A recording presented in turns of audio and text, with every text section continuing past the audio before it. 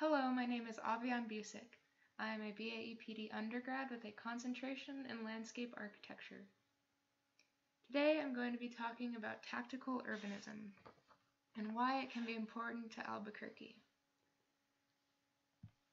Tactical urbanism is a way for normal citizens to take ownership over their built environment. Temporary solutions or demonstrations are implemented to inspire an end goal, such as more walkable streets and access to public green space. The levels of formality of these projects can vary.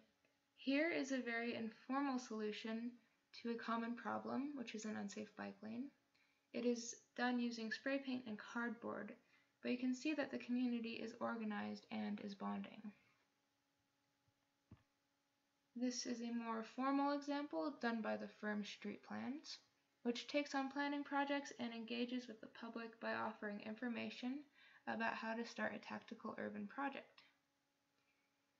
This is another example by the firm, which demonstrates how streets can be used to serve people rather than cars.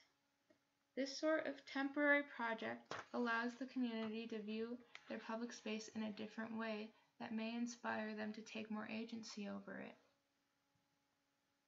This is similar to a yearly project called Parking Day.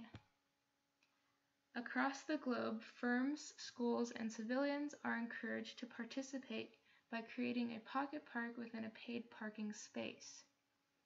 UNM Landscape Architecture Studios have done this in previous years. Last year there was a pocket park in front of Satellite Coffee on Central, where anyone could sit and enjoy the area. I think these types of demonstrations are very accessible because they don't need to be set in stone. In Albuquerque, a lot of walkable areas such as Uptown, Elvado, and Sawmill are owned by private investors for the most part.